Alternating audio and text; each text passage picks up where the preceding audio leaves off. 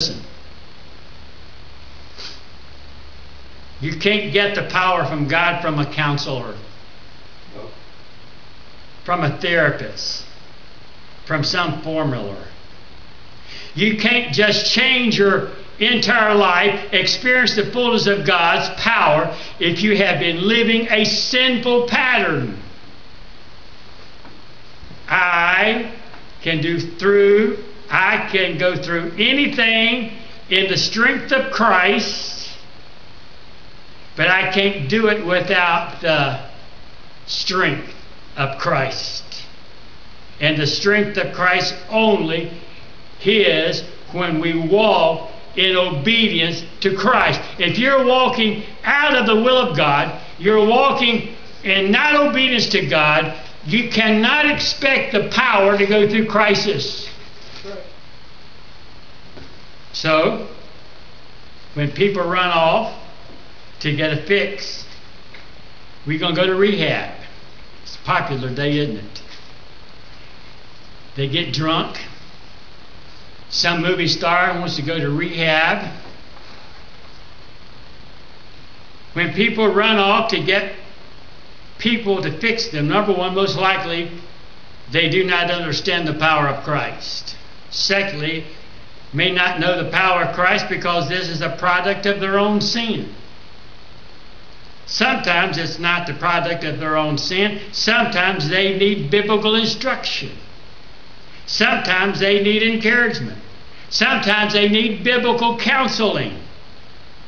And I would say, in most cases, you should at least start with spiritual, biblical counseling with your problems before you go to some therapists. Good.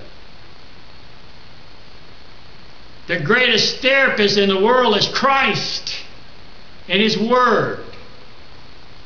But many people are looking for a quick fix of a pattern of sin that has led them into a result that they can't resolve. And they will never be resolved until they begin to live an obedient life.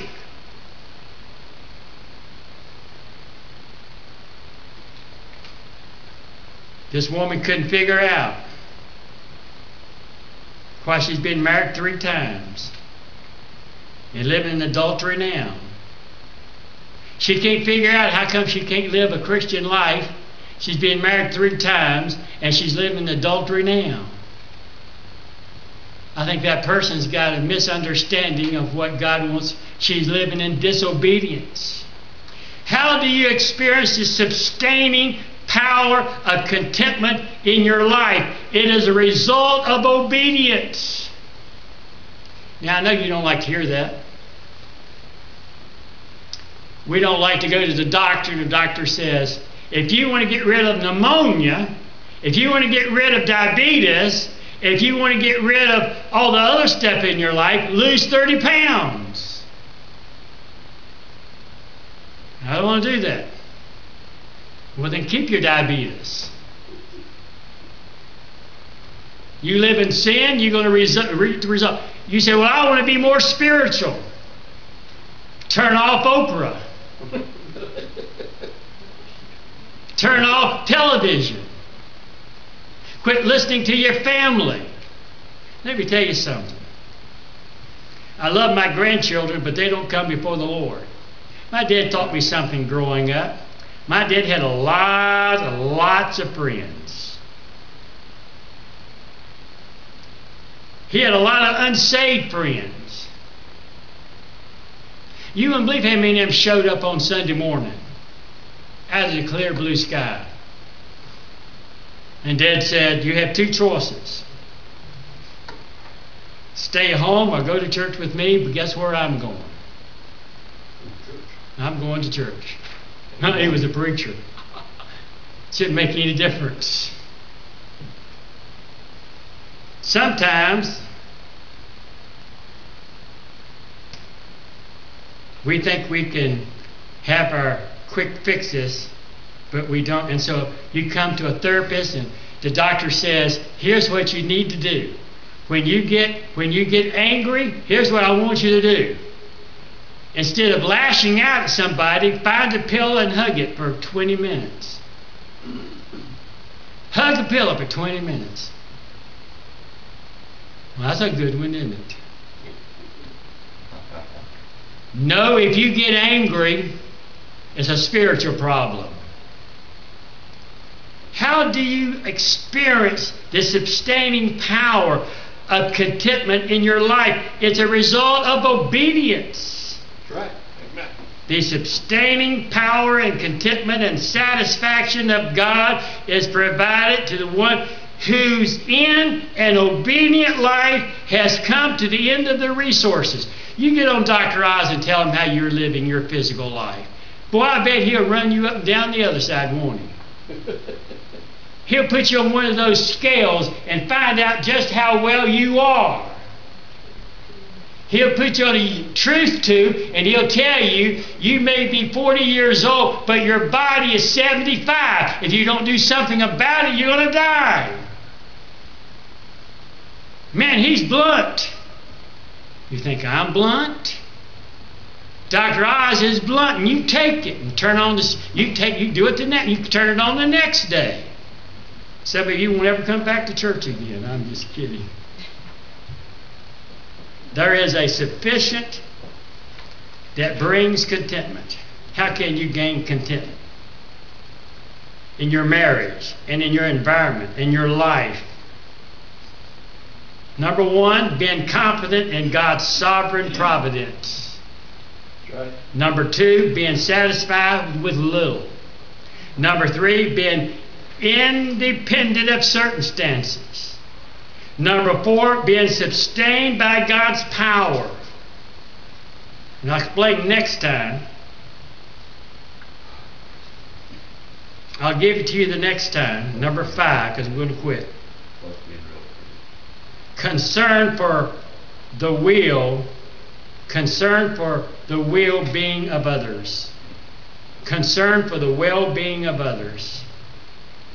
If you spend your whole life worrying about you, if all you do is worry about you, you spend half of your time worrying about you, it's all about you. Shut up. You will most likely never be content. Wait till you preach the next time. Yeah. You will most likely never be content. Just kidding. As you are quiet, being concerned about yourself, if you'll be lost and concerned of others, you will experience satisfaction. You say, Brother Charles, I thought that's supposed to be an encouraging message.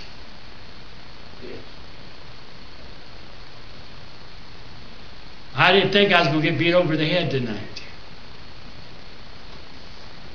Well, if you're living right, you won't look at it that way, will you? Right. Amen. No. Right? Right. I like this bunch to preach to. Because I know that most of you are desiring to live right. I like that. And I trust that you will. Heavenly Father, tonight, I pray as the Apostle Paul that we all might be strengthened in our inner spirit. That's where we need strength.